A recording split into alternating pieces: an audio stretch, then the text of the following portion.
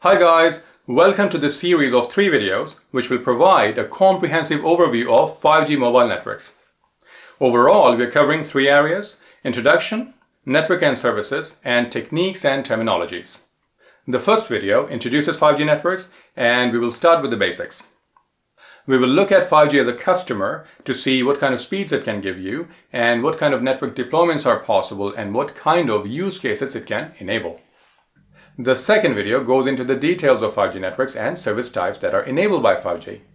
The second video also examines things like network architecture, so details of the network, and technologies like network slicing. And finally, the third video will help you understand the terminologies and techniques that are used in 5G networks like massive MIMO, DSS, beamforming, duplexing schemes, etc. So let's dive into our first video, which is about introduction to 5G. If you already get decent mobile service from your existing 4G network, you may wonder, do I really need 5G? On the other hand, if your mobile operator's 4G service is poor, you may perceive 5G as an improvement that can give you a better mobile service. But that is only true if you define good mobile service as unlimited voice calls and texts and fast mobile data speeds. Now, do you really think that mobile operators are investing so much money in the innovations 5G brings so that they can improve your voice calls, text messages, and mobile data? Well, not exactly. Delivery of mature consumer services like voice calls, texts, and mobile data is more of a given in 5G.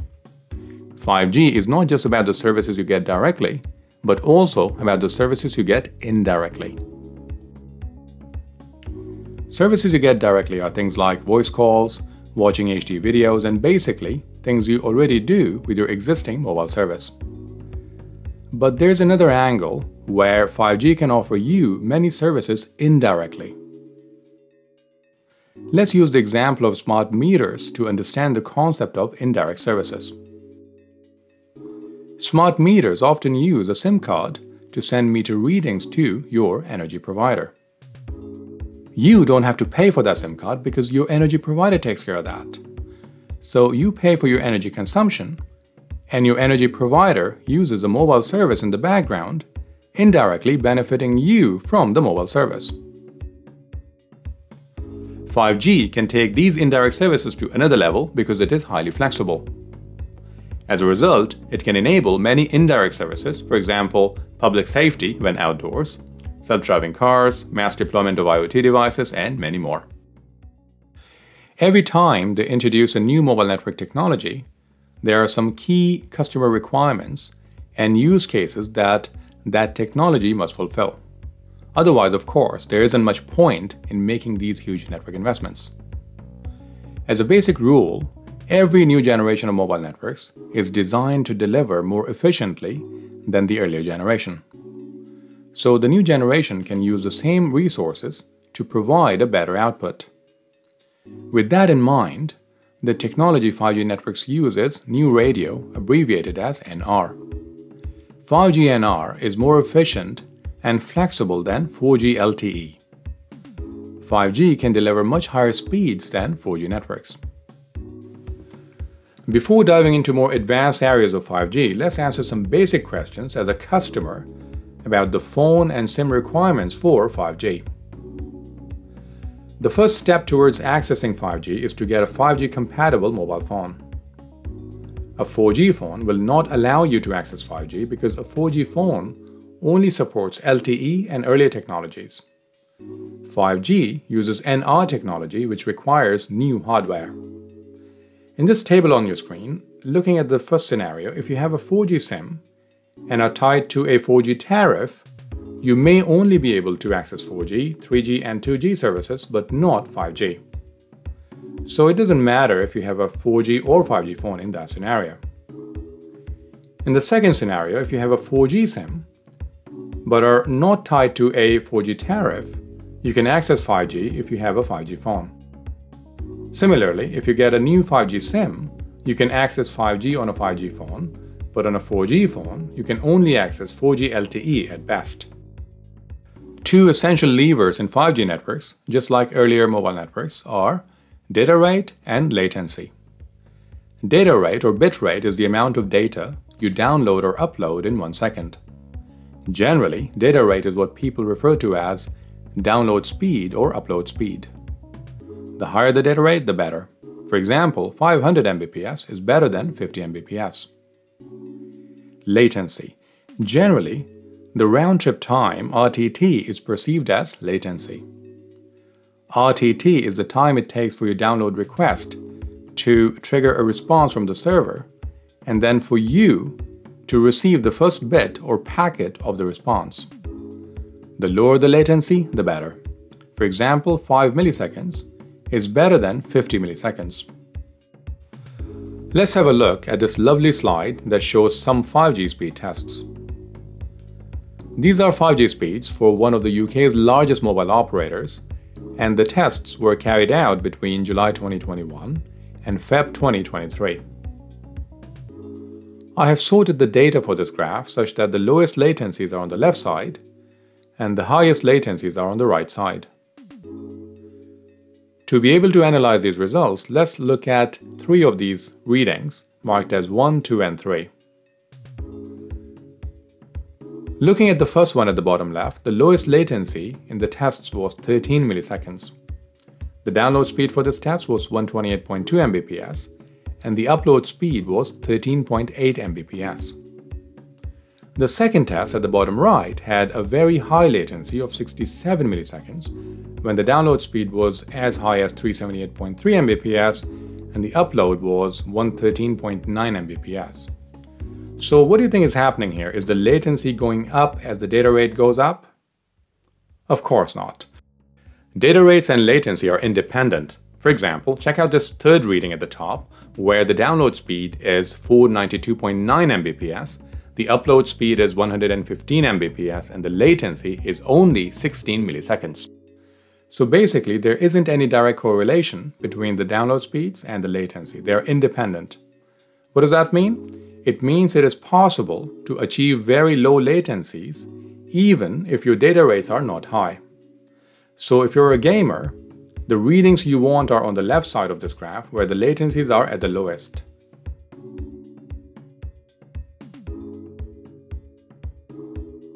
"5G is a highly flexible generation of mobile networks that can use network resources to create different combinations of data rates and latency levels to deliver services of various types."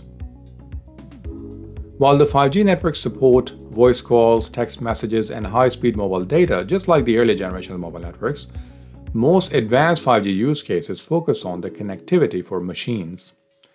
Now, this doesn't mean that 5G doesn't care about humans. It really and truly does. In fact, machine communication services enabled by 5G are intended to improve how we operate in our societies and live our lives. 5G is designed to support the different needs of machines, including extended battery life, extremely low latencies, high and low data rates, reliable service delivery, and many more.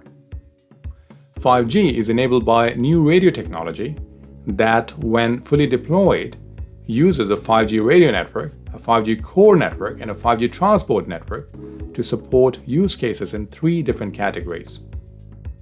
The 3 categories of 5G use cases are enhanced or extreme mobile broadband (eMBB), massive machine type communication (MMTC), and ultra reliable low latency communication (URLLC).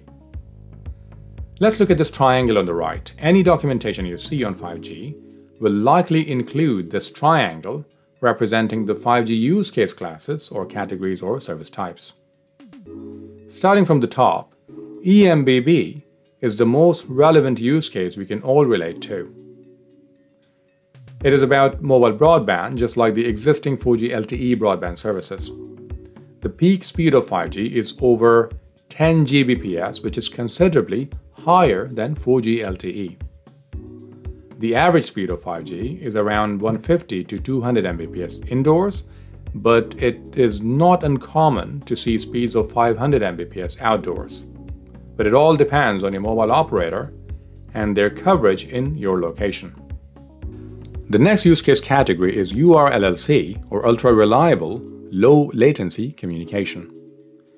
URLLC is about highly reliable communication with low data rates at very low latencies.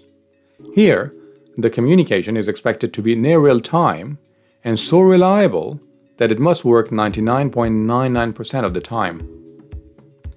It includes mission-critical applications where failure is not an option.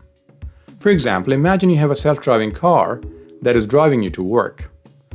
Now, for obvious reasons, you don't want any network issues during the drive because having to contact customer support during the drive and hearing something like, "Have you tried rebooting your car?" will probably not really help your situation. What will help though is ultra-reliable, low-latency communication, or URLLC. Finally, the third use case category is MMTC, or Massive Machine Type Communication. This use case category is about the mass deployment of low-powered IoT devices.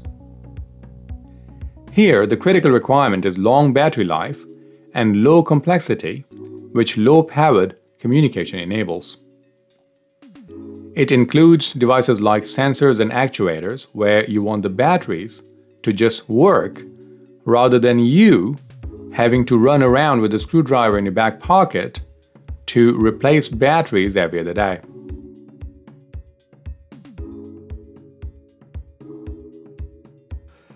There are two types of 5G network deployments: standalone 5G networks, 5G SA, and non-standalone 5G networks, 5G NSA.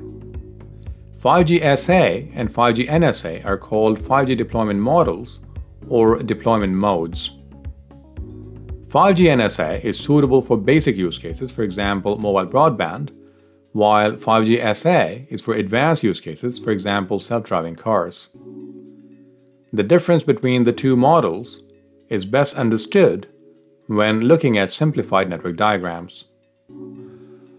While a mobile network has many network components, there are two key groups of network components that mainly differentiate the various generations of mobile networks. And these network component groups are the radio network and core network. If you look at this diagram on the screen, you can see a highly simplified view of a mobile network. A mobile device, for example a mobile phone, is connected to cell towers to establish a mobile network connection. Cell towers are part of the radio network. Okay, so if you have never seen a base station before, this is what it looks like. Okay, so this tall thing over here, this is the base station. The radio network then connects to the core network, that is the brains of a mobile network.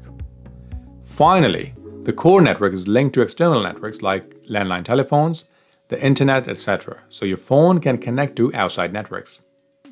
Let's now have a look at this slightly modified network diagram that shows the 5G network architecture at a high level.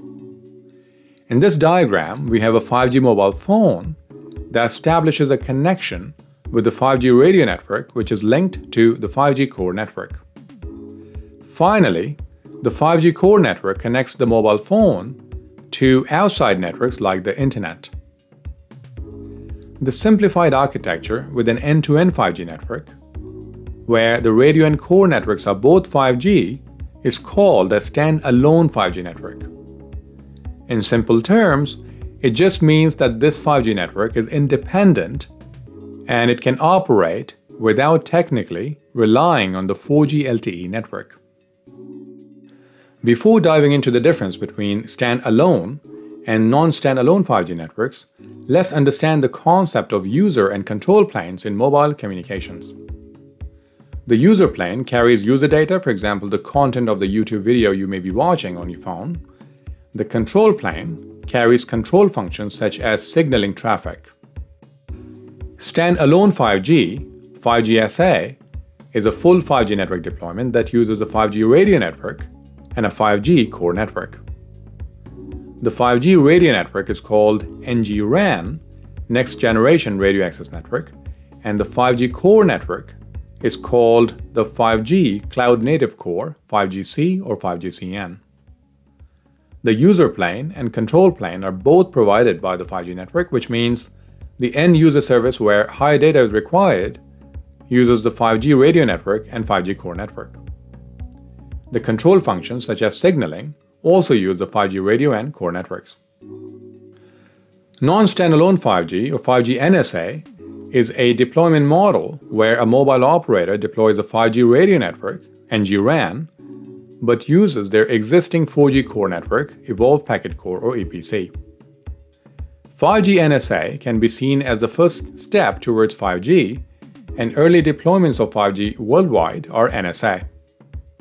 In NSA, the user plane is 5G, and the control plane is 4G, which means the end user side of the service, where higher data is required, utilizes the 5G radio network, and the control functions such as signaling use the existing 4G LTE core network. If you want to download these slides, you can find the links in the description. I have created two versions of the slide deck, one free version and one full version. You can download whichever one you like. Thanks for watching the video, guys. I've written a detailed post on this topic and the link is in the description. If you like this video, please hit the like button and make sure to subscribe to the channel because I'm posting new videos all the time.